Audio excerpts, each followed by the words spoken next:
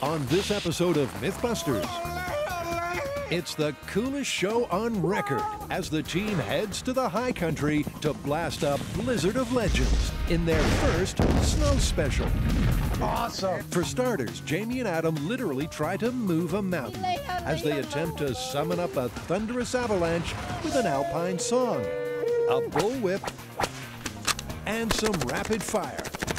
Then, in a probing investigation, our trio finds out if there's any idea dumber than licking a frozen pole. Hey, look, it's starting to rip the flesh. And test if it's safer to drive on icy roads backwards. Are you trying to give you how many cones you can knock over? Who are the MythBusters? Adam Savage. Ow, ow, ow, ow, ow. And Jamie Heineman. It's almost too exciting.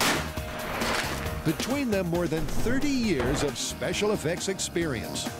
Cue dramatic music. Joining them, Carrie Byron, Grant Imahara, Listen to that baby purr! and Tori Belleci. Paramedics are nowhere to be found. They don't just tell the myths, they put them to the test.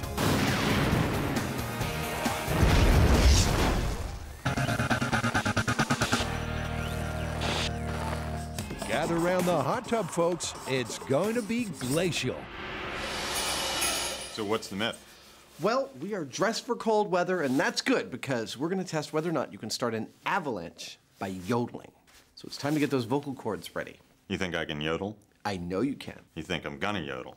No, I don't. This alpine myth is as old as the hills. Can this beloved form of melodious mountain song set off a mighty avalanche?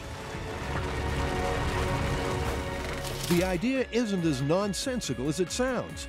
In previous audio experiments, the guys proved that sound waves from the human voice are powerful enough to shatter glass and even extinguish a flame.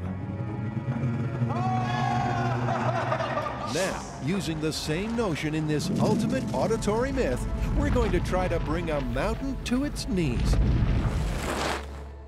You know, if we're doing myths on avalanches, we need to go to the mountains. I think you're right. I think we will. But first, why don't we try some scale experiments here in the shop? See what we can learn about them before we go. Sure, why not?